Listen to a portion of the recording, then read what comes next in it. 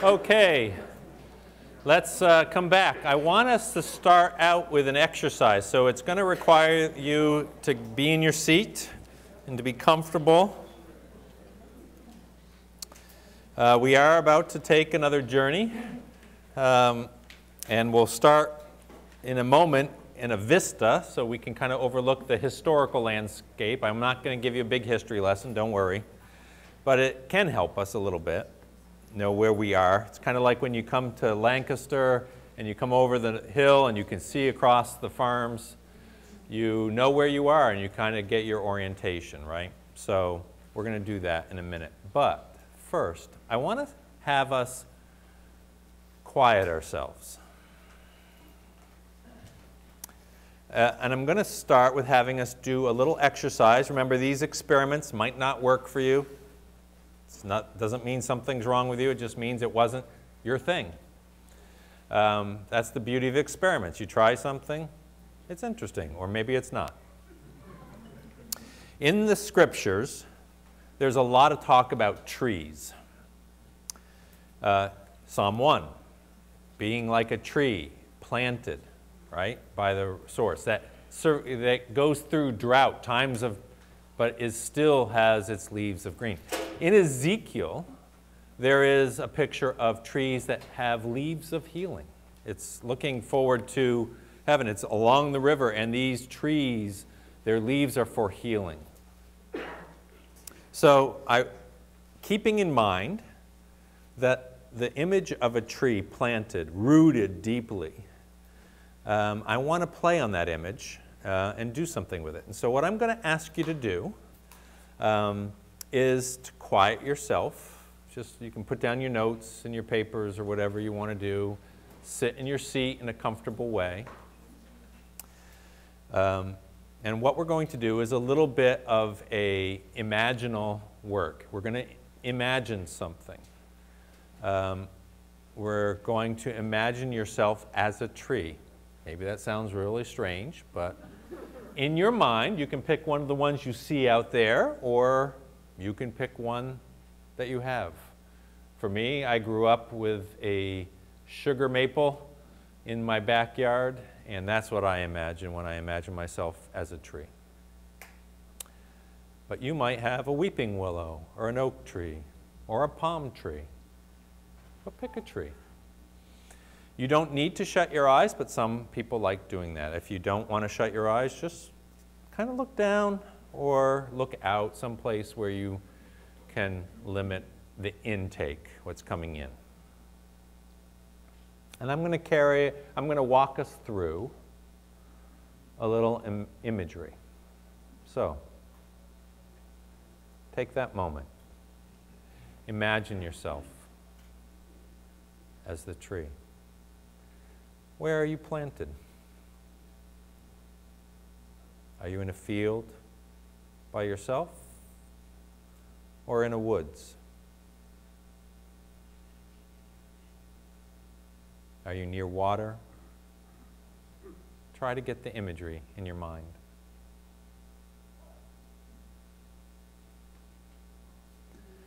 And notice as you look around, notice the sun. It's out. It's warm. The breeze is gentle. Your leaves are moving with the breeze. Maybe you notice, are there birds or squirrels or insects, but whatever life is around, things are calm, things are warm. It's as it should be. You can feel the life, maybe, the photosynthesis that's taking place, the sap that's moving.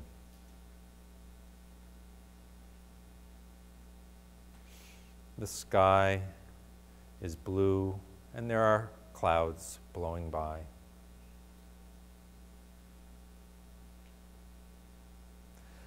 Some of the clouds are big and puffy, some of them are thin. Maybe as you notice more clouds coming in, you look and you see that you have fruit of some kind. Are there berries? Are there fruit, nuts? Things growing.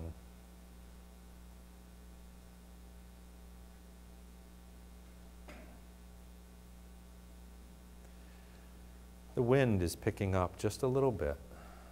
Your branches are swaying, but your roots go down. You feel strong and secure. You're connected to a water source. The wind picks up a little more, and some of the clouds are a little bit darker. They carry rain. You even feel a few drops hitting the leaves. Maybe the birds become a little bit more still. But even with the swaying and the movement of your leaves and branches, the roots hold you fast. You're connected to the earth and to the water.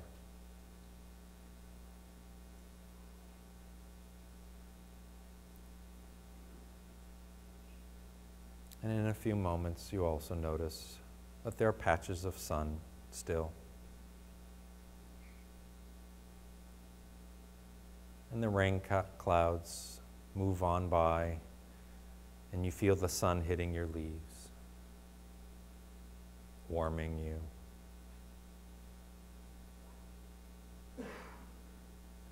Drying you. And maybe the birds start their singing again. The squirrels or the deer or the rabbits around you are moving.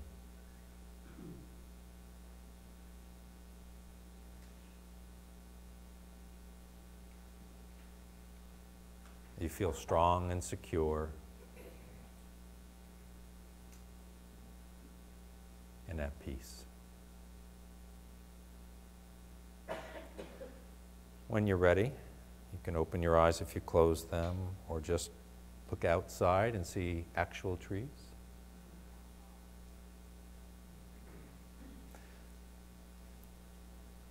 Some people, when they do this, find that it's hard to hold on to an image. That's normal. We have lots of images in our minds, other things competing for space. Some of you may find that actually you felt your blood pressure drop a little bit in a calmness. The things that we hold on to in our minds and the things that we put ourselves to have an impact on us, right? That might only have made a 2% difference in your life, not even 10. Maybe only a 0.5%. But notice, and maybe that can give you some encouragement, there are things I can do that adjust how I'm feeling, what I'm feeling. I can, for a moment, put myself in a place where I'm experiencing just a little more peace. One time, many years ago, I decided that I was going to take up golf. Golf is an infuriating game. I don't play it anymore. I was young and a lot stronger then, and I could hit the ball far, but not straight. Sometimes it was straight. Many times it hooked or sliced.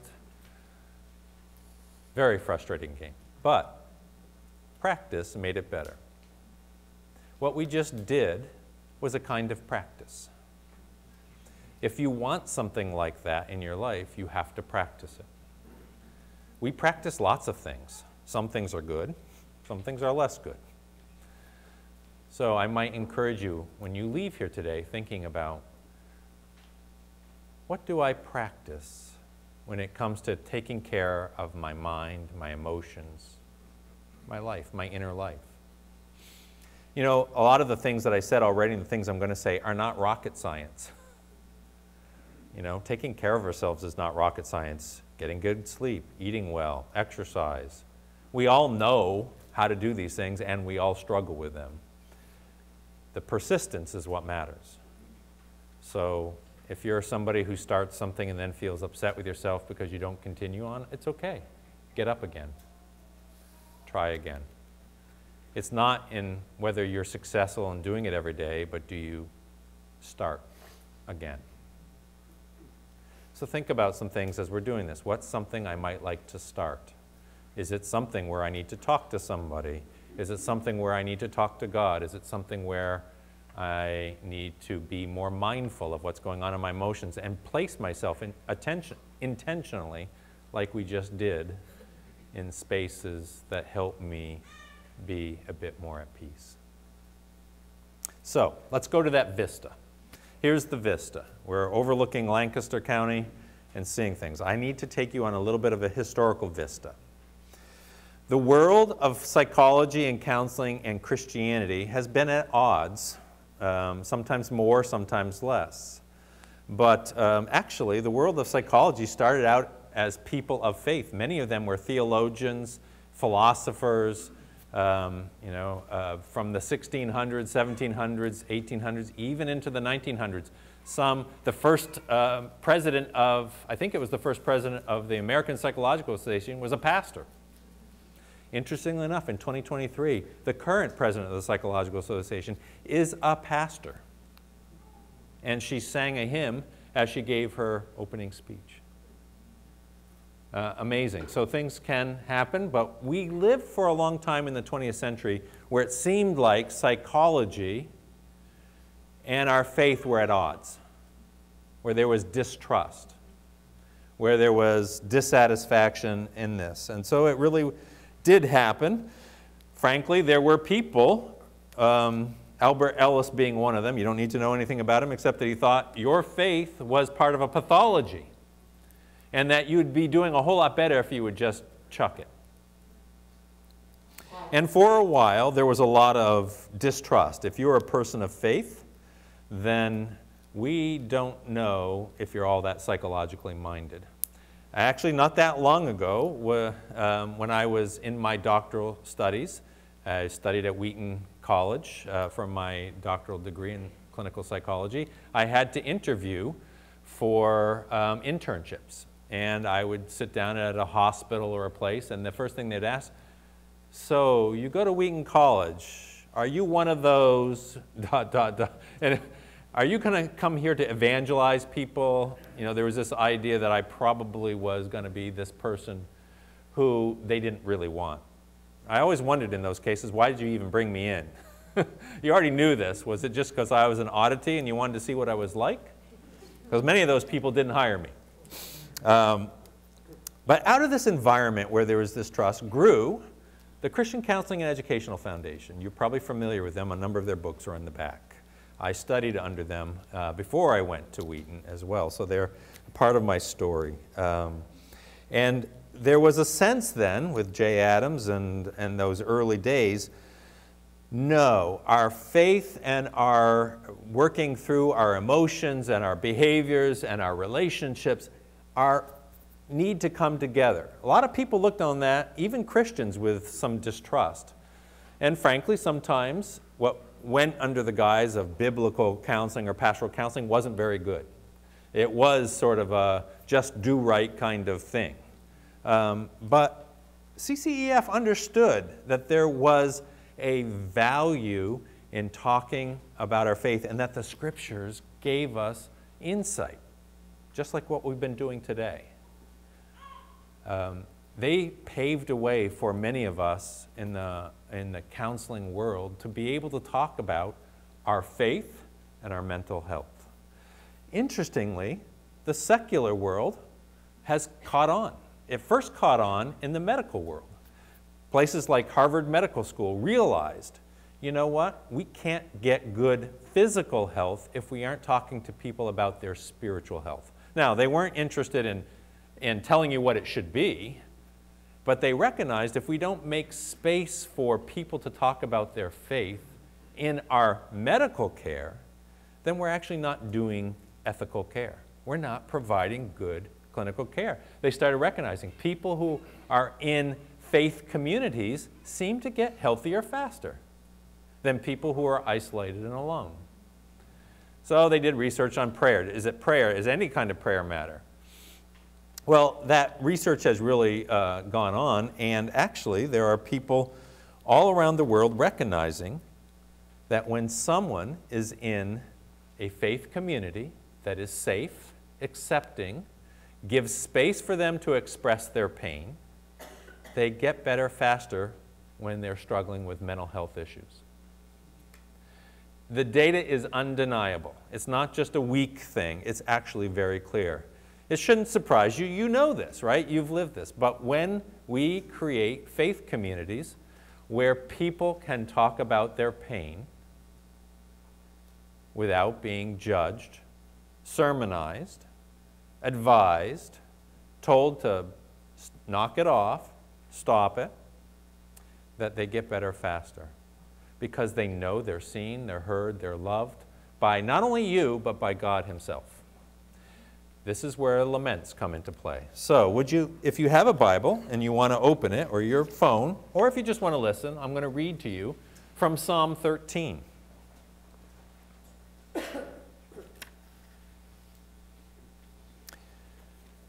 What science figured out, late to the game, is that we want to know where God is in our pain. We are designed to be in connection to Him, and when we're in pain, we wonder if He has forgotten us. We wonder if He cares. We wonder if it will be this way forever. Listen to Psalm 13. How long, O Lord, will you forget me forever? How long will you hide your face from me? How long must I take counsel in my soul, like by myself, right? And have sorrow in my heart all day?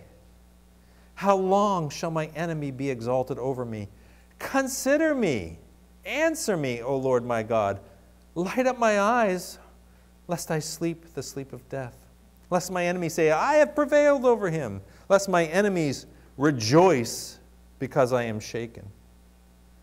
But I have trusted in your steadfast love. My heart shall rejoice in your salvation. I will sing to the Lord because He has dealt bountifully with me. 6 verses in couplets, written as poetry, but designed to be sung in a community. So I want to read it again. And could I have a guest who will read, a male, who will read the first verse, and a female who will read the second verse, and you'll flip-flop back and forth. Again, you don't even have to read the same translations. I don't care. But I'd like to just hear it again as if we are all bearing witness to this, because this is our heart cry. Can I have a male with a strong voice who wants to read the odd verses? Great. Would you stand up to do that so everybody can hear it? Can I have a female who will read the even verses? Right here. Yes, stand up and let's just listen with our eyes shut if you want, or follow along however. So go ahead, begin. This is a lament psalm.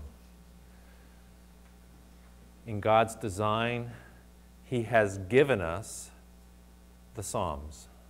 Not just a historical reminder of somebody who we have never met's pain, but He's given it to you as an invitation to bring your complaint to Him. A lament psalm is a complaint. It's got a lot of things in it. We see an address of God by calling Him by His name. We see a request for rescue and deliverance. We see a complaint. How long? Why? What is up, Lord? It's a complaint. It's a question that is not some neutral question. And yes, in some lament psalms there are vows of praise. I will praise you. I have trusted you. But not all of them. When you want later, read Psalm 88. The most faithful part of Psalm 88 is the whole thing, but the most faithful word and the most worshipful thing, it says, O Lord, in the first phrase. After that, it goes downhill. And it ends with things like, darkness is my closest friend. Do the dead praise you? What is up? It's as sarcastic as you can get. This is an act of worship to be done together. What the researchers now know about the need to be in a faith community. God already designed for you to be able to express your pain in the presence of people who love you and to say it to God knowing that He listens. And even when it seems like He doesn't listen, we're invited to bring it anyway. Lamentations, a whole book on it. Guess what? Lamentations doesn't end in happily ever after. It ends with, if you haven't abandoned us forever already. We love the pinnacle part, that we have, I've stilled, and, being stilled and quieted and at peace. But just before that, in chapter 3, he says, you've mauled me like a bear. You've made me eat gravel. You've shot me with arrows. Accusations. Part of our mental health recovery is to begin to express our pain in safe spaces. The question you have is, do I create that for others, and do I have that for myself? That is the foundation for where we as a community help each other. So, I'd like you to take a few minutes. You have paper, hopefully you have a pen or pencil or something. I'm only going to give you a couple minutes, but if I had a full amount of time to do this, I would send you off to write your own lament. And I encourage you to do this. The way you can do this is settle yourself when you have some alone time and just say, Lord, I want to be able to express the pain in my heart, and give some space for what that pain is and begin to write it. You don't have to be a poet. It doesn't have to rhyme. It doesn't have to be in couplets. It can be tear-stained. It can be drawings. It can be anything you want. But I encourage you to express it first here and then to consider how we as a community, as a congregation, might invite more lament into our services for the pains that we are experiencing.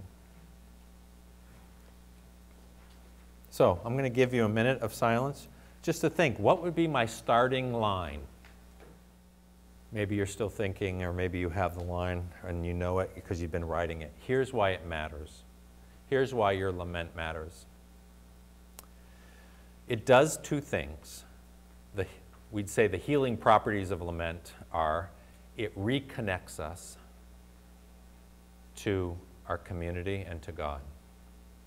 And disconnection and isolation is one of the major causes of the breakdown of our bodies and of our hearts and minds.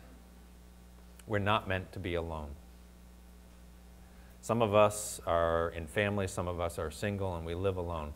But in the people of God, we are not meant to be alone. We are to be together, right? The second thing it does, besides reconnection, is it helps evaporate, destroy shame. Shame entered the world with Adam and Eve. The first thing they did when they realized what they had done is they hid. Notice God's first activity is to go and reconnect with them. He does not wait for them to clean themselves up or to come out of hiding. He pursues them. He finds them. He clothes them. He gives them new work to do. Yes, there are consequences. But shame is this thing that says, I'm not just done something wrong, but I am, at the cellular level, defective. I am bad. I can't wash it off of me. I can't change because I am bad. But God's word to you and His presence says, no, you're not. I embrace you. We have pictures of it all through the New Testament where Jesus is touching the untouchable. He is pursuing. He is stopping. You have the woman at the well where He's going to drink out of her cup, something no self-respecting Jew and rabbi would ever do, but He did. He asked her for something. She mattered. The woman who was bleeding was also an untouchable for 12 years because she would have made everybody defiled. He was on his way to a rich person, a person that mattered's house. He gets touched. He could have just stopped, but he didn't. He stopped. He wanted to know, to see her, to call her daughter. Sit with that for a moment. He wanted to see her, and what does she do? She tells her whole story, says in Mark. There they are, stopped in the middle of the road, and everybody's thinking, we're going to a VIP's house, and he's sitting there having a conversation with a no-namer woman, calls her daughter, and waits to hear her whole story. You know, if it's been 12 years that she was suffering, that story didn't happen in 5 minutes.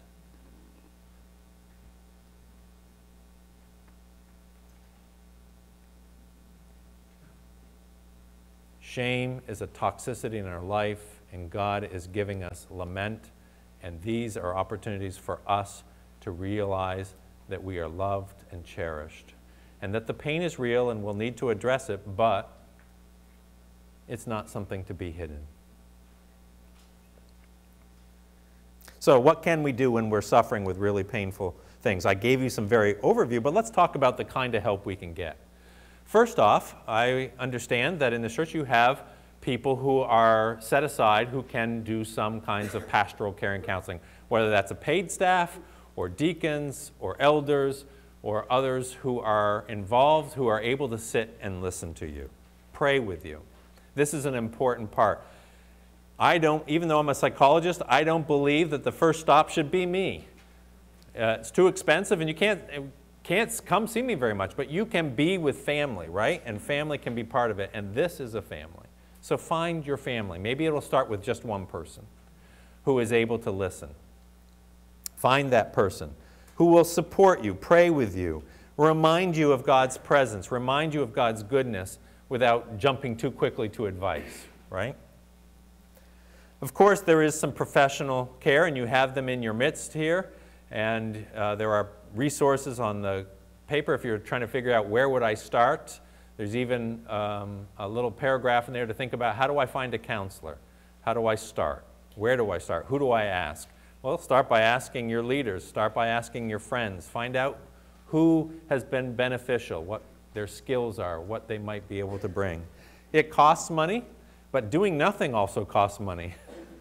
And I know that churches also sometimes have diaconal funds that can help with that when there's a need. But there is help. Medical intervention. We'll have a moment to talk about medications. What about medications? I find in the Christian world that there is a fear of taking psychiatric medications for depression and anxiety. And there's a sense that maybe if I take this medication, I'm either not trusting God, or somehow it's going to interfere with God's plan for me, what He wants me to learn through this dark night of the soul. I want you to think about this for a second when we think about medications. If you have a migraine, are you going to do better in worship if you've taken some medication? Or should you just muscle through it? You wouldn't. What if your migraine is stress-related? Well, I should deal with my stress, and then I'll be fine. Well, what if I could cut my stress down with Tylenol and take the medication and start to feel better? Wouldn't I have more internal resources to be able to use to manage my problem, right? So why wouldn't we think that about psychiatric medications? Now, psychiatric medications, like any medication, comes with benefits and side effects. And part of your work with a doctor or a psychiatrist or a nurse practitioner or somebody like that would be to begin to examine, is there enough good from this that will help me? And can I manage whatever side effects might, also be there? But that's a conversation. But I'd be glad in the Q&A time to talk more about that if you have questions about that and you want to quick jot one down. But medications aren't our enemy, and they don't block our relationship with God. There's not a substance out there in the world that can interfere what the Spirit wants to do in your life. We don't have anything that powerful.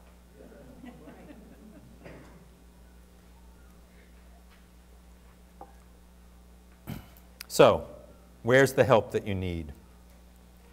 By the way, if you're needing help, not everybody needs all the details. You need to be wise about which people are the people that you want to share it with. And trust takes time, right?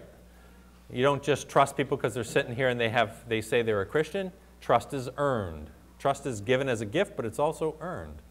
And we could have another whole talk here about what does it mean to be trustworthy. We could also have another whole talk to talk about betrayal.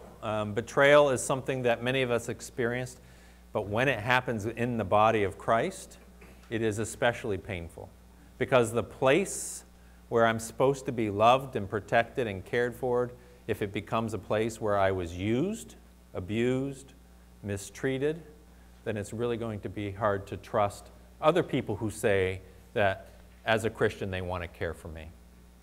So let's respect and have that conversation another time about how that might be, or in the Q&A, but let's recognize that it can be highly difficult for a person to trust. It can take a lot of courage for them to open up and tell you things.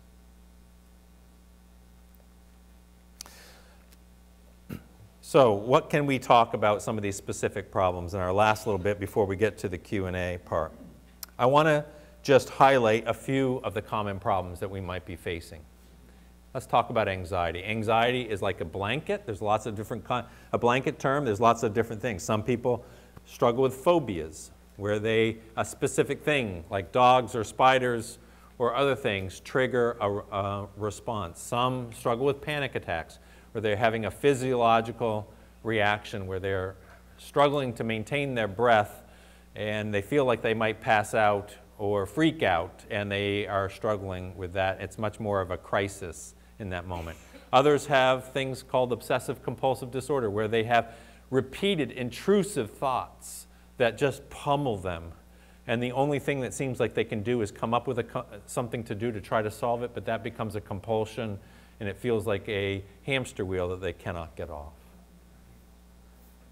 Fear and anxiety is a common human emotion. We all know it in some shape or form. The Scriptures speak of it. And often we think that the Scriptures speak of it in ways of just stop it. Don't do it. Because it says, don't be afraid, have courage, right? And so we see this almost as if it's a angry, irritated God who is telling us to knock it off. But the reason why the Scriptures speak so frequently of anxiety is because it's what it means to be a vulnerable human. We don't know the future, and the world is dangerous. And I want to just bring to mind one Scripture passage for you to think about it.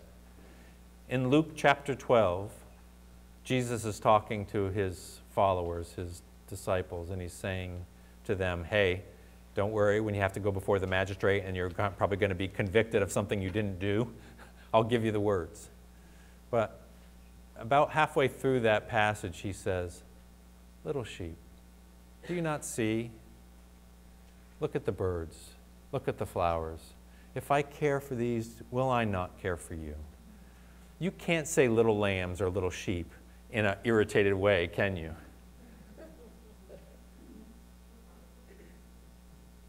Imagine the picture. Maybe you didn't have this experience, but you're a small child and you're afraid of the dark and you're crying out for your parent. Your parent comes in, turns on the light and says, little child, it's okay. That thing is not a ghost, a monster. That's just your clothes on the chair. Now let me turn the light off and hug you, and yes, it's okay. Little lambs. The Lord knows you're afraid. So, what can we do, and what kinds of treatments are out there if it's a chronic problem that is overwhelming you and you can't seem to solve it by yourself? Well, the most common, this is, by the way, the most common mental distress that anybody of us can experience. It is that repeated what if question, thinking about the worst possible thing. What if this is bad? What if, what if, what if? And we're fearing the worst. By the way, the flip side of anxiety is depression. It also is a what if, but I already have hopeless. It is going to be bad and there's nothing I can do about it. Anxiety says, maybe there's something I can do about it. Maybe if I think about it more. Maybe if I do this thing. Maybe, right? They're kind of like two sides of the same coin, and it's interesting the same medications can help both things, anxiety and depression. When you come to counseling, generally what we do is we begin to take an inventory of the things that have been making you anxious. Not to make you anxious, but to understand what are the things that are a little bit anxious and what are the things that make you very, very anxious. And we begin finding ways that we can, like the tree exercise that we did, lower that anxiety, because we want you to start to learn how to bring yourself, that you can actually do something to decrease the sensations of anxiety in your life. Doesn't mean you'll erase them. It doesn't mean they'll go all away. But you are not helpless. There are some things you can learn to do, and we begin to practice. You begin to be exposed to some of those anxieties little bit by little bit by little bit. And learn, how am I going to cope with them? How am I going to relax my body? You know, some of us sometimes realize we're anxious by noticing I feel pressure here, or I feel tension in my shoulders, or in my scalp, or in my thighs. And we begin to notice how to do relaxation of those parts, because we're talking back to the body. It's okay. You don't have to be on alert right now. You can breathe. The simplest things like breathing in through the nose and out through the mouth can be something that changes slightly that sensation of anxiety. So that's the kind of thing that might happen in treatment. And there may be some discussion about medications that may be help. Antidepressants, again, we're saying the two sides of the same coin, tend to help people long-term with chronic anxiety that they haven't been able to control by reducing some of those sensations. It's not an overnight drug. It doesn't happen right away, but it can be helpful. Can be part of the solution. Our anxiety, our depression are multifactorial, meaning there's lots of factors that go into it. Some of it's our DNA, some of it's our experience, some of it's our habits, right? Some of it's just what's going on in the world around us. The way we treat it needs to also be multifaceted. Counseling, listening, potentially medication, exercise, which is a huge component to our mental health. We know that actually exercise and good eating is probably as beneficial as a medication is for minor symptoms of anxiety and depression. When it becomes more moderate and severe, then it's certainly not going to be enough. So that's anxiety. We practice relaxation and things like that. You may need distractions as well. How about depression? Depression, we use this word rather loosely. I felt depressed today.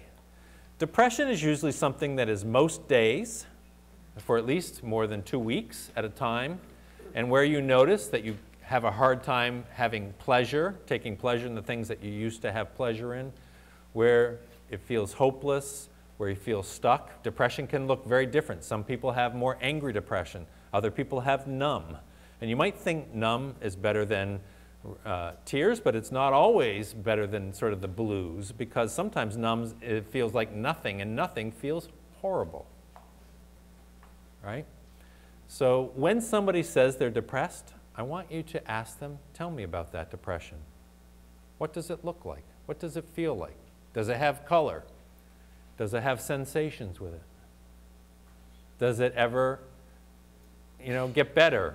Does it ever get worse? What have you tried to do? Because guess what? Most people, when they talk to you, they've tried a lot of things. Don't assume you're the first stop on their journey.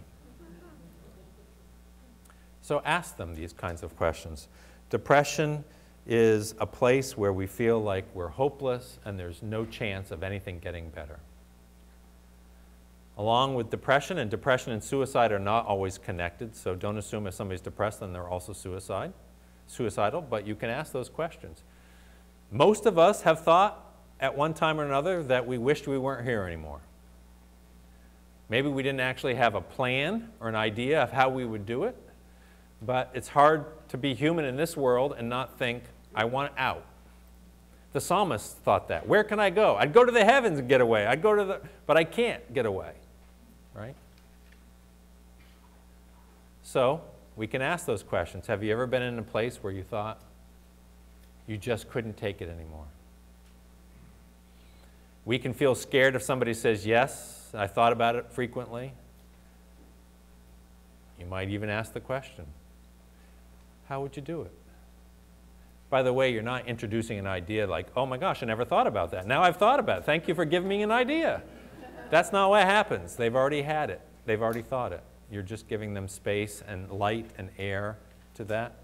Oh, what could we do that could make it a little bit better?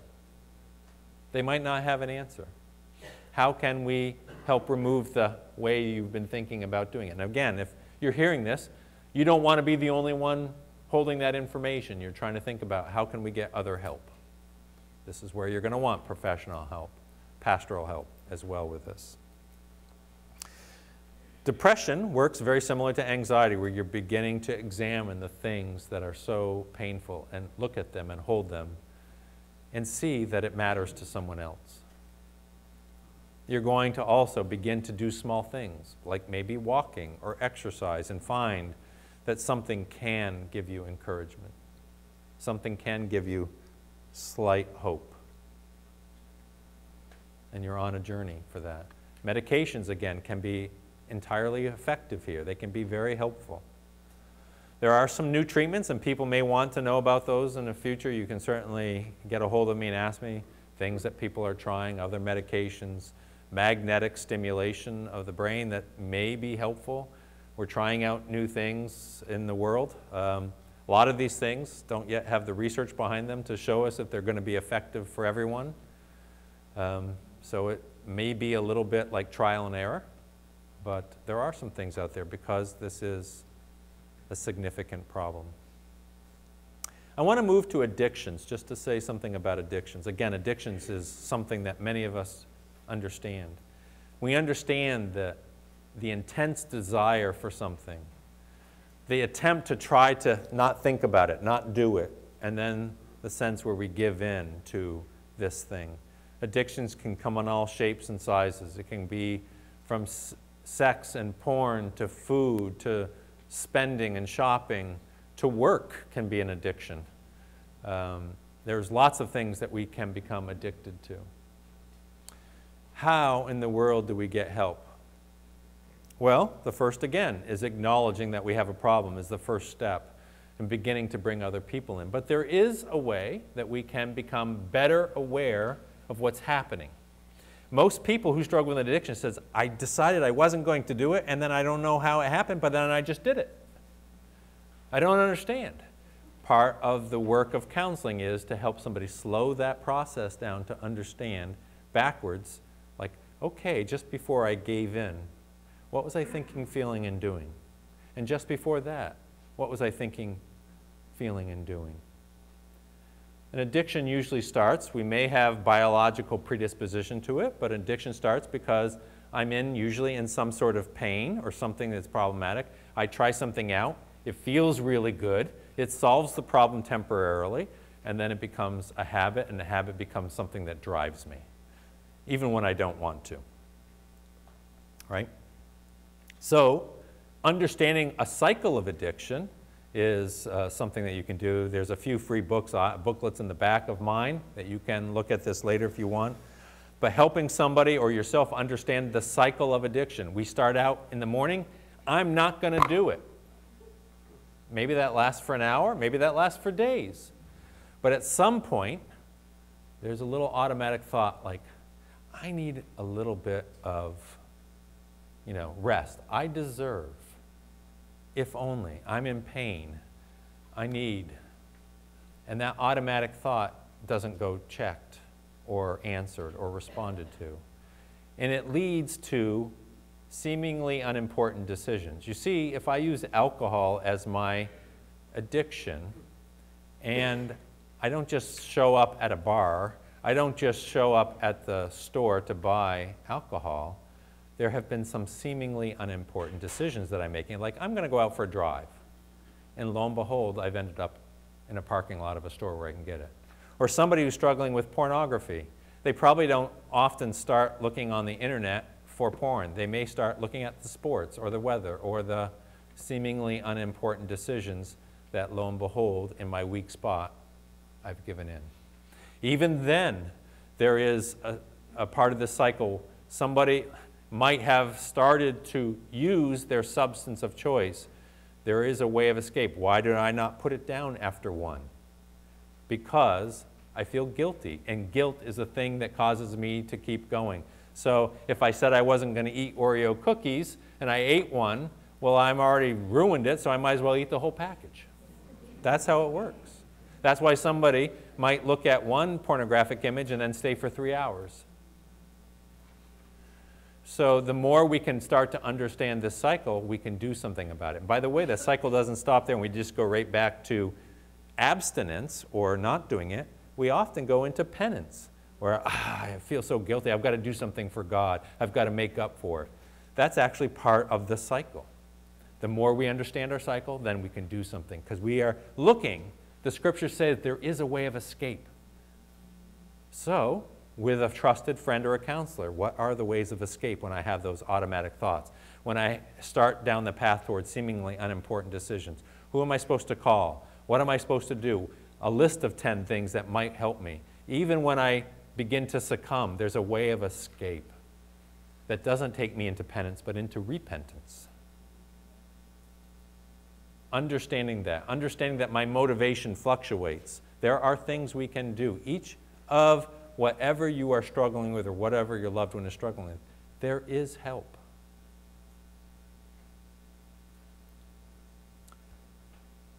If you're anxious or depressed or having intrusive thoughts that you don't know what to do with, or struggling with insatiable desires, or reliving a trauma that you can't forget despite working so hard to do, there is help. But remember, it begins first with accepting that it is true and that I am not a shameful person for having it, but it means I'm human. To be human is to be in need. Do you know Adam and Eve, before the fall, were in need? They needed God's advice and counsel. They didn't have everything they needed. He needed to tell them what to eat from and what not to eat from. Like them, it can feel very vulnerable to be in need of counsel. We want to do it ourselves. That's the main problem in the garden. They wanted to do it themselves.